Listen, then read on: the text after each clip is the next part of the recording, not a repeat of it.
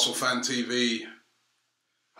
Just sitting here, you know what? I'm still depressed after yesterday. It's Monday morning. Got to travel up to Liverpool this morning to do the social club show that we do every Monday on the Ball Street channel. I've got a pair on that and talk about Arsenal. And I was just sitting there just thinking, you know what, I could do without this trip today. I'm still so depressed about the performance yesterday. It was just frankly terrible. You know, when I look at the state of Manchester United, you know, we're not going up there to face the Manchester United teams of old when you're going up there and they've got Roy Keane or Ruud van Nistelrooy or Rooney in his pomp, or even last season, you know, when they had like Rooney, Di Maria. We went up there, and when I saw that team sheet yesterday, I thought to myself, this is it. If we can't beat this lot, come on, this is the big opportunity. And what do? Manchester United, who practically every game they've played this season, they haven't scored in the first half. Literally every single game they've played is 0-0 at half time. We concede 2.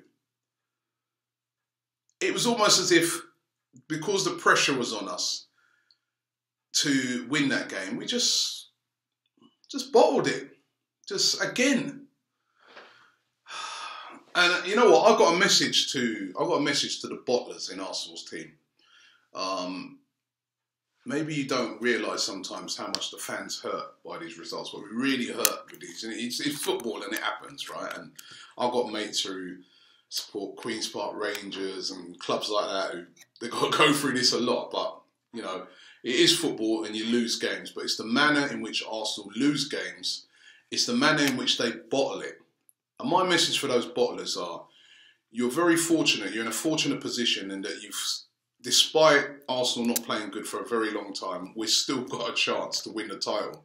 We've got 2 games coming up against Swansea and our deadliest rivals, Tottenham Hotspur. If you've got anything about you, if you want to prove to Arsenal fans that you're not bottlers, those Arsenal fans that were up there yesterday, travelled all the way up to Manchester, like myself, 3-4 hours drives to get home. Arsenal fans around the world, Arsenal fans who are having to go into work this morning and get ribbed up by not just Man United fans, fans of every club. People like me who are getting absolutely slaughtered. But that goes with the territory. If you want to redeem yourself, go out there in those next 2 games and put in a proper performance that you, as a professional, and also the fans can be proud of. Go out there, put Swansea to the sword, and then go to Tottenham and show Tottenham why we are the best team in North London and why we want to win the league this season. Show your fans, show some passion. Go out there, take it to Tottenham, beat Tottenham on their turf. That is the only way you're going to redeem yourself right now, because the fans are very low, you know. You would have seen the interviews from Arsenal fans yesterday on Arsenal Fan TV. And I know, you know what, you get fans say to us sometimes, oh, you know what, why have you got videos that are going up that are negative? Listen, if it's a big win, all the fans are happy. If it's a bad loss like yesterday, a very sort of typical loss by Arsenal, fans are going to vent. And this is the whole point of Arsenal Fan TV. We are an honest channel. We ain't going to try and hide it away.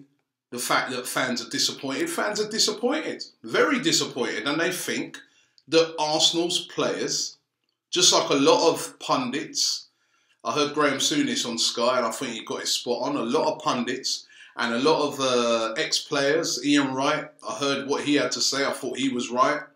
A lot of fans of other clubs, they think that Arsenal players are bottle jobs, that when it comes down to those crucial games that they have to win, when the pressure is on, they always flop. You've got 2 pressure games coming up. Let's just focus on these 2. Swansea on Wednesday night, Tottenham Hotspur, North London derby away, which we haven't done very well over the past couple of years. It's going to be very tough. Tottenham are playing very well despite the rivalry, whatever we want to say about Tottenham. If we're being deadly honest, they are playing way better than we are at the moment, but we still got better quality than them. Those players need to go to those 2 games, stand up and be counted, put in some performances and get 2 wins to get this title race back on track. Because at the moment, it's just looking like typical old Arsenal who bottled it. I saw players there yesterday hiding. Theo Walcott hardly touched the ball in that game.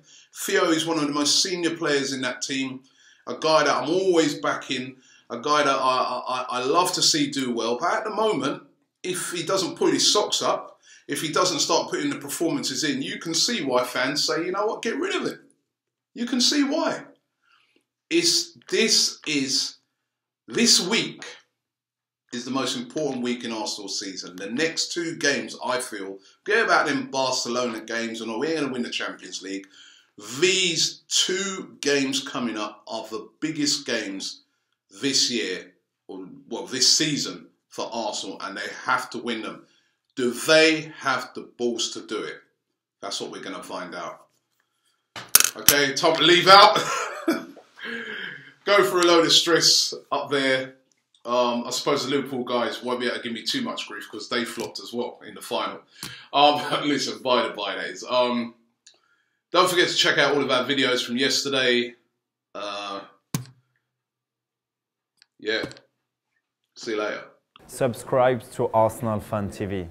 I'd love a really top world-class shrink to come into the club and find out what's going on, because there's deep-rooted psychological problems within the team. That before a world-class shrink, and you're probably right. That's what we need. Forget a world-class striker. We need a top psychologist to come into the club at London Colney and assess what is going on up there. It's not that I haven't got the technical ability. We've got some of the best players in the league.